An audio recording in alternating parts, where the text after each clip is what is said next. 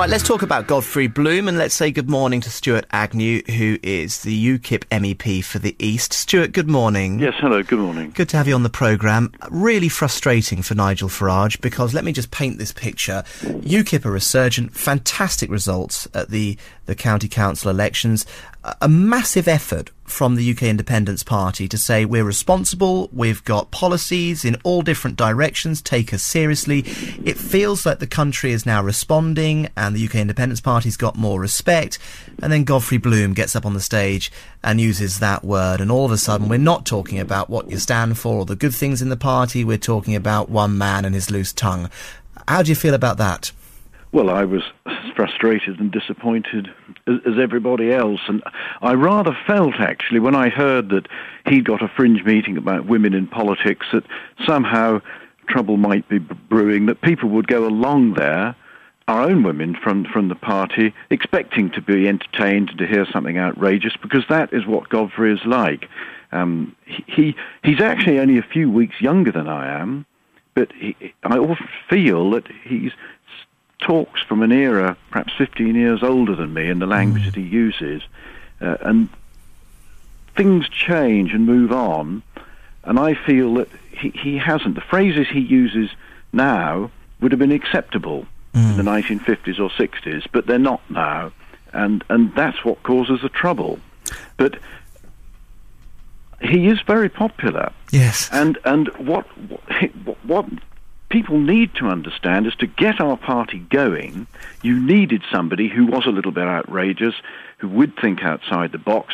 So Nigel Farage met Godfrey, I think, in the mid-90s. Godfrey was doing well in financial services, and Godfrey was motivated, and he then turned his pockets out to get our party established in Yorkshire, the north of England, and made great progress.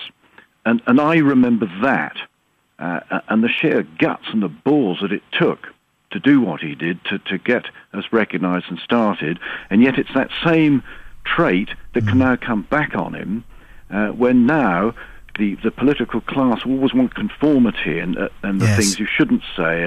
And I can see the dilemma very, very clearly. What I'm very interested in as well is irresponsible reporting in the media, because we all know this is one man with a loose tongue. We know the context that the word was said in, and if you look at the Oxford English Dictionary, he's got a fair argument to say he's using it in the old sense of the word, an untidy woman, rather than somebody of loose morals. Yet the media jumps on this. They were probably waiting outside wanting Godfrey to slip up, because there you've got a ready-made story. Yeah, exactly. That whole thing was an accident bound to happen, in my opinion, that it was his fringe meeting, this was Godfrey's meeting, and he could be himself, and people wanted to go along and hear it because they like being entertained. They like a little bit of political incorrectness, but there are certain elements of the media who hate us and are looking for ways to pull us down, and that is one way they can do it. But that is hugely irresponsible, because if you're reporting politics, then you shouldn't obsess about the remarks of one man. You should look at what the rest of the party is doing. And I put to you, I think you've made a very good point this morning about Godfrey Bloom, historically, what he's done for the party. But it is difficult, because I know that Nigel Farage, I know that Paul Nuttall, I know that you've worked extremely hard to connect with everyday people. And then Godfrey Bloom comes along and says something like this. And does it feel to you as if all your hard work has been undone? No, it doesn't. It doesn't, actually. Because some people say, well, any publicity is good publicity. And so many people subconsciously quite like to hear a few politically incorrect phrases. They feel more comfortable with it. I am worried about this whole pressure on everybody to speak in a certain way, and that certain phrases absolutely out of the window and you mustn't do it. It worries me, that pressure that our party chairman is put under to condemn Godfrey for saying things that actually a lot of people do say in pubs. The Middle England, I don't know what you want to call it, but I am aware there are an awful lot of people who quite like to hear what Godfrey says. They quite like to see somebody kicking out against the establishment. And if you look at the language he uses, he never uses the F word. Now, he and I are from a generation where you just didn't use the F word, and yet it's frequently used now, and nobody seems to mind. Yeah. And that's an example of the way things change. What I think is in Godfrey's defence, and he's been on this programme a number of times, and the last time he came on, we had an hour-long discussion about Bongo Bongo Land, and everybody lined up to say, good on this bloke for what he said. But the idea that now is that he's gone too far. But I'm not defending Godfrey Bloom, but I think we've got to accurately report exactly what happened. In fairness to him, he was making comments about women in politics. I believe he said that they have an essential role to play. They are equal to men, and they're extremely important to the UK Independence Party. I think that's what he said before this remark was made. Then somebody stood up from the floor, and some joke was made about not cleaning behind the fridge. There was laughter in the room, and he said flippantly, as a throwaway remark, as a punchline, this room is obviously full of sluts. Well, actually, he turned to his wife and said that. Ah, okay. Yeah, he turned to his wife and said that, and that was a sort of private joke between them, if you see what I mean. It was all really light-hearted. It was Godfrey's show, Godfrey's meeting. That was Godfrey doing what Godfrey does, and everyone was enjoying it. But somebody comes in and might say spoils the party. But we have to expect this in UKIP. Not everybody will like us. I'm actually very heartened by the way you're speaking. I was expecting you to be really confrontational and in my face and saying how terrible it all was, and actually absolutely not. Delighted to hear what you've been saying. Well, absolutely not, and I'll tell you where I'm coming from. I find sometimes I actually find presenting these programmes really frustrating, because I could come on the radio this morning and I could say, oh, isn't it an awful word, and Godfrey Bloom, isn't he a terrible character, and we get a full switchboard of people with varying degrees of opinions about Godfrey Bloom.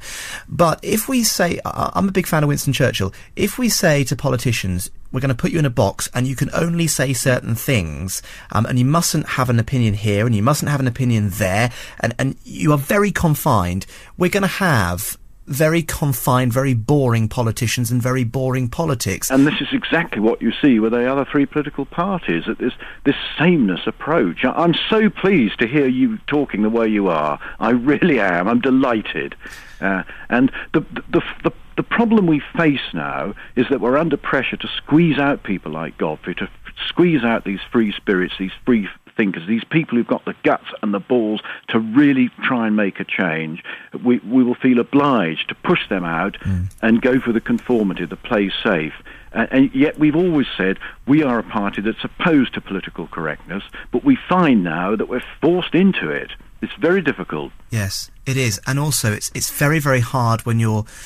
It's very hard when you're broadcasting, or very hard when you're in your position and you're trying to make a comment, and you want to make a comment, but you've got to think about the things you can't say, what you can say, the best way of getting it across, and you don't want somebody from a paper who is waiting to take offence to jump on what you've got to say and to spin it. And I think it leads to this very messy, dirty politics where people don't really say what they actually believe and what they think. They're so scared of the media, and quite rightly so, because the media at times are pretty out of control. Yes, and they have their own agendas. But you see, the whole thing then went on to something else. There was somebody from Channel 4, was it Michael Crick? Michael Crick, yeah. He confronted Godfrey with our conference magazine. And he said, there's all these faces on here, why aren't any of them black or brown? Well, the answer to that was those were the faces of our elected councillors in 2013, just recently. And as it happened, none of them were black or brown. But they weren't random faces. They were the faces of our victorious candidates. And Michael Crick didn't appreciate that. Well, also, Nigel Farage did a speech not so long ago where he said that he was trying to broaden out the parameters of the UK Independence Party, and he wanted to take in more people from ethnic backgrounds. This is the thing about being responsible. That is, again, I'm not breaking my impartiality this morning. It feels to me, and I'm not saying anything about Michael Crick, who used to, of course, work for the BBC, now works for Channel 4, but it appears that people will go to the UK Independence Party, to the Green Party, to the Lib Dems, Conservatives and Labour with an agenda, whereas as a reporter, go with an open mind and then report on what you're seeing. Tell the story. I'm quite happy to say on the record and publicly that I think Michael Crick does have an agenda. We have researched his past, and he's very much on the far left of the political spectrum. And he can use his position to further his own political aims and ambitions. But we have to face that in the party. We can't expect the media to be nice to us the whole time. We're going to have enemies. And the political establishment are struggling to cope with us. They don't quite know what to do about us.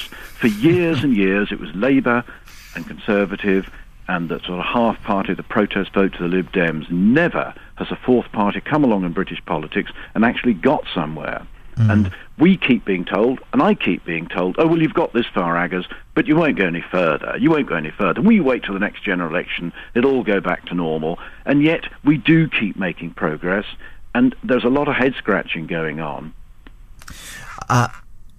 What's very interesting is the battle that sometimes I have to try and get the UK Independence Party on the air, and the battle I also have to get the Green Party on the air, and I think we should spend more time listening to the fringe parties to give everybody a bit of a platform, because that, after all, is democracy. Stuart, let me just get John involved in the conversation. John's in Docking. John, what would you like to say? You've got the ear of Stuart Agnew, who is the UKIP MEP for the East. Well, all I would like to say is, whatever context and whatever cover you put on it, and whatever you say about the fact that one of your associates called women sluts, and he is in a political position, to me, quite frankly, that puts him in the box that, quite frankly, the label sticks. And it should stick. And by all means, have your minority politics, and that's where you will stay, because, quite frankly, decent living people know where you're at, and that's it. Right, well, there's one person who didn't like it and who won't vote for us. Well, it's not that. It's that, we've come a long way. To call women sluts is just not on in whatever context, and it's not unusual, is it? You haven't got any seats. Whether you might get a couple, I don't know, but thank goodness you will remain a minority party. But having said that, at the same time, it's nice that I'm not complaining. If you wish to stand up for the policies that you do, that's fine by me. But at the same time, there are certain, in my opinion, there are certain degrees, and, to call women sluts, whatever context, is, quite frankly, it's part of the rabble that you seem to attract, which is very sad. Right, I want to have a bet with you, a wager. I enjoy having wagers because I will put my money where my mouth is. You said we will remain a minority party. You will, there's no question about that. I'm going to bet John, £500. You prepared to go that far? Don't be absurd. You might have the money, and to you it might be a bravado thing. I've got £500. I'm talking about decency. Don't bring money into it. Well, I'm prepared to put my money where my mouth without is. your bet. I think you're wrong in that we will remain a minority party, irrespective of the gaffes that Godfrey makes. I think that most people in this country want to be run by their own British government and not by unelected officials and bureaucrats in Brussels. And that is the feeling. Now, we are messengers to get this message out, and some of our messengers say other things at the same time, and then they get scolded for it. Godfrey will be dealt with, ultimately, at the ballot box. John, thanks for your call. Nick's in Sneddisham. Nick, what would you like to say? Stuart Agnew's listening. Good morning, sir.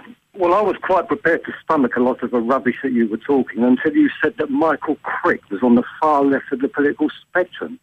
When you say something like that, I just wonder which position UKIP are really in on the political spectrum. What is your definition of right-wing politics and things like this? Michael Crick has always been a pro-right-wing, neoliberal typical Channel 4 presenter. So when you say that UKIP are under attack all the time from the liberal press, it's not under attack from the liberal press at all. If you were really under attack from the liberals, or anything left of centre, people like Nigel Farage and yourself and UKIP wouldn't have got any kind of exposure at all whatsoever, yet alone doing well in the polls. Well, we researched Michael Crick. One of our party officials researched him, and he has a far left background. That much I can tell you about him. So we're not surprised that he uses every opportunity he can to have a go at us. But he's got a right to do it. You research some other material, but on the problem, on the position of Godfrey Freeman, it's nothing to do with him being out of touch or of an old era. All these things, all these comments, and they're becoming too frequent now to be. It's all a political stunt by you lot, simply because it's to detract away from the fact that all you are really is a glorified Tory pressure rump. What is the difference, really, on fundamental economic agenda? What is the difference between UKIP and the Tories? The difference is quite considerable. First of all, we want our own elected representatives to run this country and not have 75% of our laws made by unelected officials in Brussels. And what laws? That's one crucial difference. What laws may these be? I beg your pardon? And what laws may these? What laws are Europe making that is any really different from what we have here? Well, we have to obey their laws. So in the field of agriculture, fishing, defence procurement, employment law, energy policy, employment, these are all business. These are all local government procurement, long-term transport strategy, that is all dealt with in Brussels. And I vote, I should think, on an average 300 times a month, putting these things through. I vote against. But this is where the power lies now. This is where it is. And we object to that. And it's our right to object. We form a political party. We put ourselves in front of the electorate and say, here we are, you can vote for us or tell us to go to hell. But slowly and surely, more and more people are voting for us. And while that happens, we are confident. Nick, thank you. Final call, I'll put to you. Stuart, thank you, by the way, for your time. I do appreciate this. This is we've hijacked you with calls. Forgive us. This is David, who's in Thorpe St Andrew. David, what would you like to say to Stuart Agnew? Good morning, Stuart. Hello. You probably don't know me, but you certainly knew my father-in-law, who was your gamekeeper, Mr. Farrow. Mr. Farrow. Farrell. Oh, Gilbert. That's it. That's oh, yeah. Well, of course. I think he was the oldest gamekeeper in Norfolk. Yes, he was. And, I mean, I was born only 300 yards from his house and used to go. He was a smallholder in those days. Right, yes. And he was very proud of his the calves he reared. Oh, yes, I have very fond memories of Gilbert, very fond memories of him. Well, what I was going to say is that I admire you for publishing everything that you stand for in the local press. You let us know exactly what is going on in Europe every month, and I read your column every time you put it in. And I have to agree with what you're saying. Well, thank you very much. I started that, and I do it in 5 other papers in 5 other counties, because I noticed that nobody actually does. Lots of political commentary on what's going on in Westminster, etc., but these laws that keep going through on and on and on, nobody seems to want to know. Well, we know exactly what's going on because you keep us informed. Yes, and that's what a politician should do. I buy the space. We get about 130 words, and I try and put in 3 different topics, and I always like to say at the end, in the EDP anyway, I have a room of how often I voted in the month, to try and make people realise that the numbers of rules and amendments that keep coming through. And thank you so much for following it, and I get good feedback from other people as well, and I will continue with it.